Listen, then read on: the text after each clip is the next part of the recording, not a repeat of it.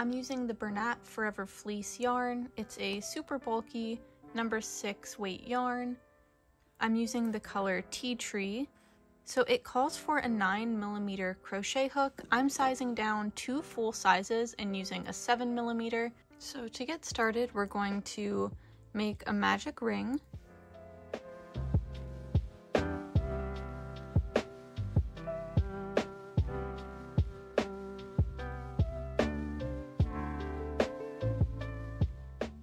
Chain 2, and we're going to half double crochet into the magic ring 10 times.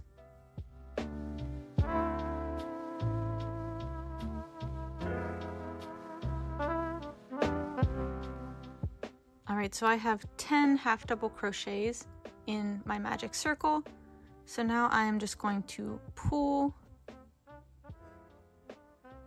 until the center is cinched.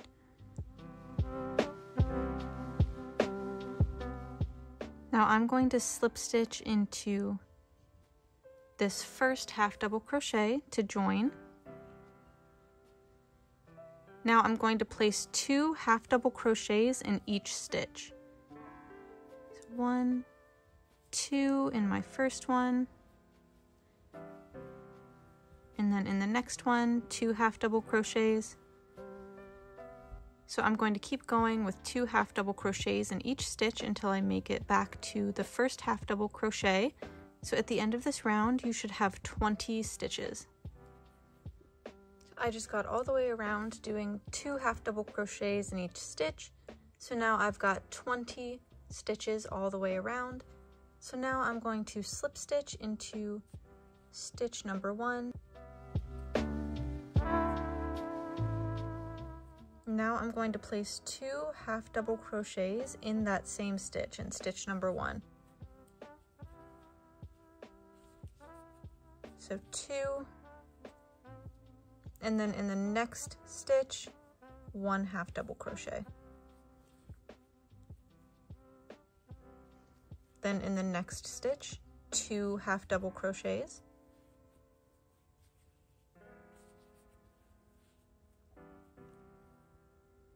In the next stitch, 1, in the next stitch, 2. So you'll continue that pattern of 1 half double crochet in one stitch, then 2 half double crochets, then 1, then 2, then 1, then 2, all the way around, and at the end of the row you should have 30 stitches in total. I'm placing my last half double crochet of this round. So now I'm just going to count and double check that I did everything correctly and have 30.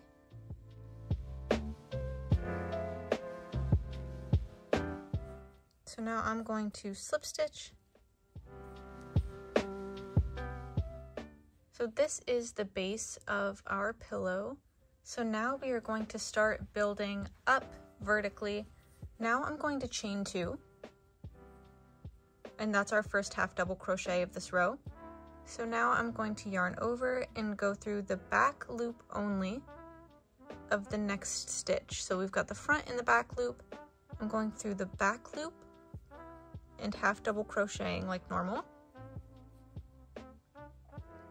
The next stitch, we're going to half double crochet into that back loop.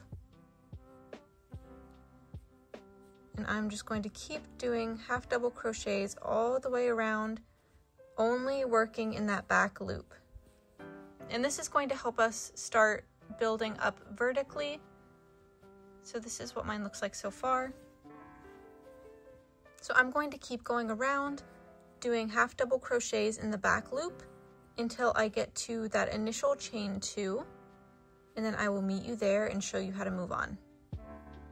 So I just got all the way around. So now I'm going to slip stitch into the top of that chain 2.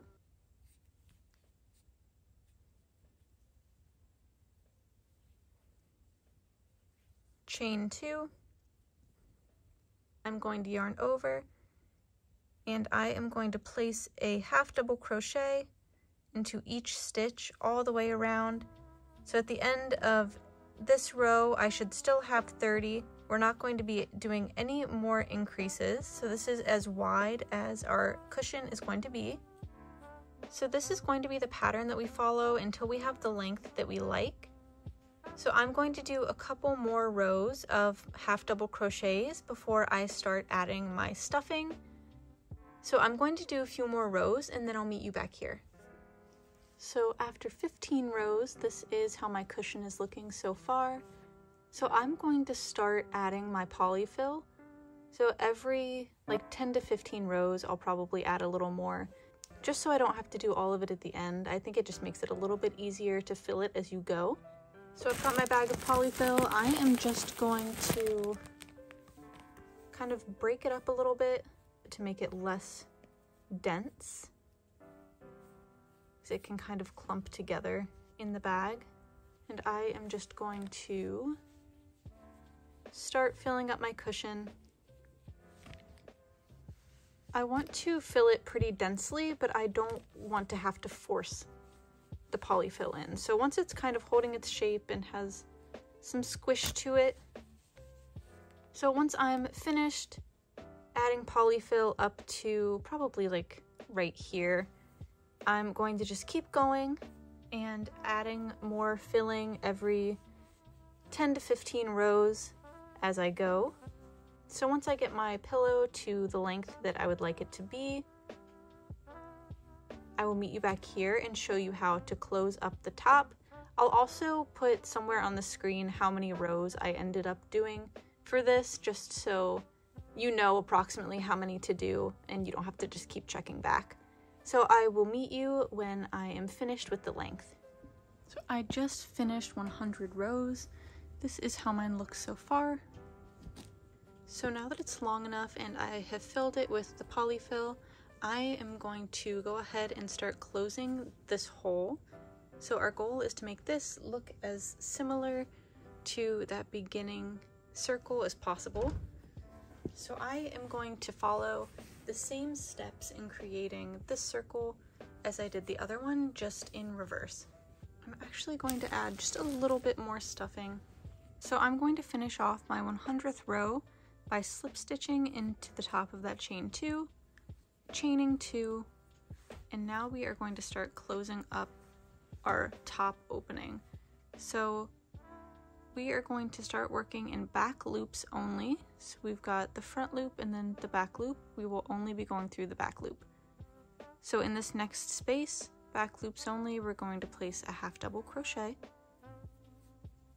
And in the next space, we're going to decrease. So yarn over, go through the back loop of this stitch, pull through.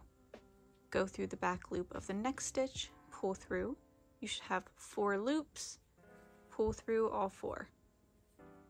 Next space, we're going to do 1 half double crochet.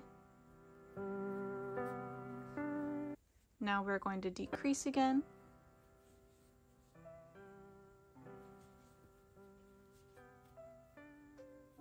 And then in the next space, 1 half double crochet.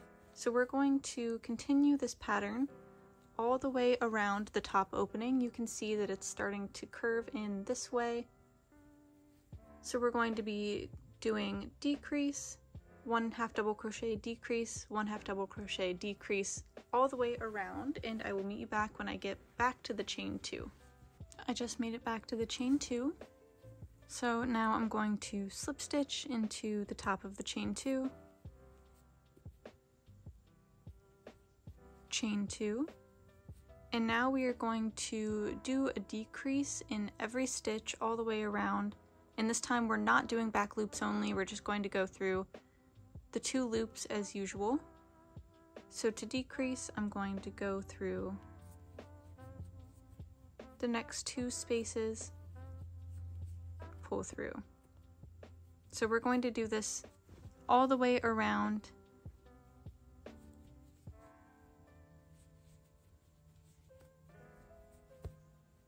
So I'm going to keep going, and I will meet you when I get back to where we started. So this is how mine looks after doing decreases in each space. I'm going to slip stitch into the top of that chain 2, chain 2, and now we are just going to place 1 half double crochet in each space all the way around. So no decreases in this last round. So I just made it all the way around. This is how mine is looking so far. So I am going to finish off putting a little bit more polyfill to finish out the top. So I will also use my crochet hook a little bit to just space it out.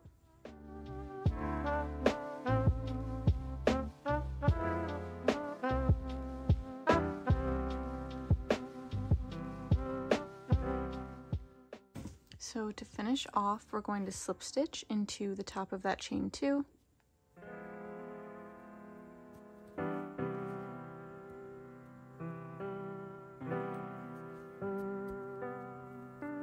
And now we are going to tie off, leaving a pretty long tail. Okay, so this is where our darning needle comes in. So we can pull up our tail, secure that. So as you can see, we still have a little bit of an opening at the top there. I didn't realize until it was too late. My camera stopped recording when I was showing you how to weave in your ends. So you'll have your long end, you'll put that on your darning needle, go through the back loops only all the way around on all of your open half double crochets, pull, and that will cinch your circle shut. After that, you'll run the tail through those same half double crochets a few times just to secure it, tie a knot, and then push the tail down through your project, and you are finished. So here is how it looks all tied in a knot. Thank you for watching and enjoy your new throw pillow.